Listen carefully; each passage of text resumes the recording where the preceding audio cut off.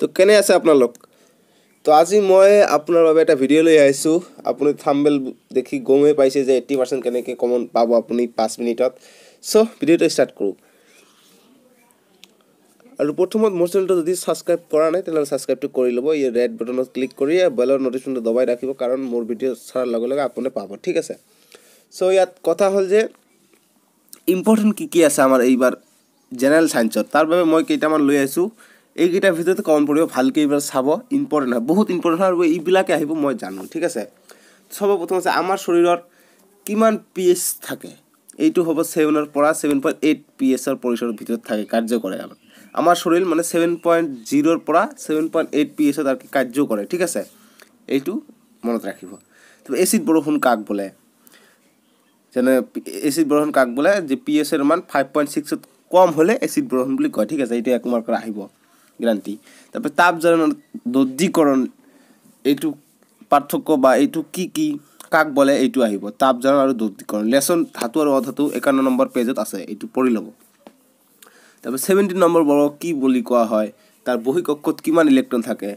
Florin chlorine ফ্লোৰিনৰ 9 ইলেক্ট্ৰনীয় বিন্যাস ক্লোৰিনৰ 17 ইয়াৰ কেনেকৈ আমি ডট চিহ্নত ছয় আমি সজাব পাৰো যেনে কোৱা ক্লোৰিন 17 287 লাষ্টত 7টা আছে গতিকে 17 নম্বৰ বৰ্গ 7টা আছে ইলেক্ট্ৰনীয় বিন্যাস এইটো মাল্টিপল চইচ আহিব পাৰে এইটো তাৰপৰে কেটিনেশন কাক বলে যে কাৰ্বন এটা যে একটা ধৰ্ম আছে নিজৰ মাজত বান্ধনী গঠন কৰে কৰি বৃহত্তম সংখ্যক এটা বান্ধনী অণু গঠন কৰিব তাকে কেটিনেশন বলে এইটো ইম্পৰ্টেন্ট আছে সো নেক্সট তাপবৰ্জী ৰাসায়নিক বিক্ৰিয়া কি জীৱৰ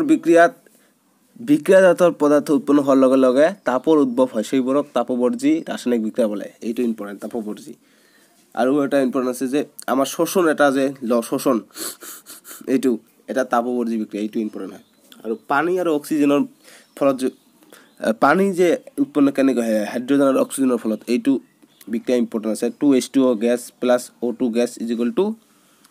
2H2O লিকুইড এইটো ইম্পৰ্টেন্ট আছে তাৰপৰে ৰেডুস বিক্ৰিয়া কাক বলে এইটো ইম্পৰ্টেন্ট বিক্ৰিয়াত এটা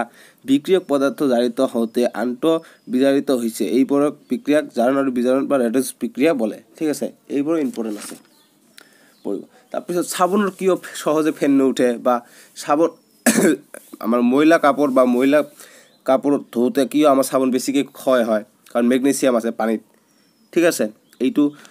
পেজ নম্বৰ 76 ত আপুনি পঢ়ি লব এইটো জীৱন প্ৰক্ৰিয়া কি আছে বল লালটিত কি থাকে উৎসেচকটোৰ নাম লালটি এমাইলেজ প্ৰতিধনু বা স্নায়ুকোষৰ চিত্ৰ 3 নম্বৰ থাকিব এইটো কেনেকৈ কাম কৰে এইটো অলপ চাই লব প্ৰতিধনুটো আৰু ইম্পৰ্টেন্ট হয় ঠিক আছে এই যে চাৰ কাপত গৰম চাৰ কাপত হাত লাগিলে যায় ঠিক আছে জ্বলন কোষ কাক বলে দুই জ্বলন কোষৰ যোজনৰ ফলত সৃষ্টি হোৱা কোষক জ্বলন কোষ বলে বুজিছে ঠিক আছে নেক্সট মই এটা অলপ কেইটা লৈ আহিছো ঠিক আছে এই কেইটাৰ ভিতৰত কমেন্ট কৰিব আপুনি চাব দৃষ্টি বিকাৰ মায়োপিয়া মানে কি নিকট দৃষ্টি মানে ওচৰৰ বস্তু দেখা পায় দূৰৰ বস্তু দেখা নাপায় হাইপাৰমেট্ৰোপিয়া মানে দূৰৰ বস্তু দেখা পায় ওচৰৰ বস্তু দেখা নাপায় প্ৰেছবায়োপিয়া মানে বুঢ়া হোৱাৰ লগে লগে কিছুমান চকুৰ বেমাৰ দেখা দিয়ে তাত আমি নিশ্চিত ধৰণৰ বিকাৰ এটা ব্যৱহাৰ কৰোঁ ঠিক আছে সো আৰু কি দিম পঢ়িব এই কেইটা ভালকৈ পঢ়িব কমন থাকিব আৰু বেলেগ কিবা পঢ়িব ইয়াৰ পৰা 80% কমন থাকিব মই থাম্বনেলত দিয়া মতে থাকিব ঠিক আছে আৰু বনাঞ্চল আৰু বন্যপ্ৰাণীৰ সংৰক্ষণটো খুব ইম্পৰ্টেন্ট বুজিছে চাব এইটো ঠিক আছে আৰু মই এইটো চেনেলতে আপোনাৰ সলিউশন দিম গতিকে মই কিমান পাৰ্চেন্ট কমন পৰিছে মই সলিউশনত কৈ দিম মোৰ ইয়াৰ পৰা ঠিক আছে গতিকে এইবিলাক ভালকৈ পঢ়িব অৱহেলা নকৰিব ঠিক আছে তো বাই বাই টেক কেয়াৰ আৰু চেনেলটো সাবস্ক্ৰাইব কৰিব ভিডিঅ'টো লাইক কৰিব যদি ভাল লাগিছে আৰু যে আপুনি SLC ক্যান্ডিডেট নহয় তেনেহলে এই ভিডিঅ'টো শেয়াৰ কৰক SLC